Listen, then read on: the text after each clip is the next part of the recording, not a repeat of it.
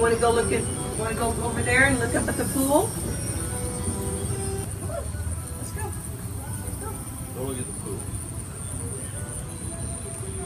You want to? He can't tell you when something's hurting, but because we know him so well, can kind of tell.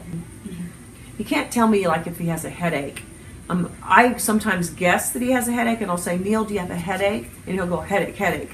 I can tell by his eyes and the way he looks that he has a headache. And it's like taking care of a baby. You almost have to it's a guessing game of what's bothering him.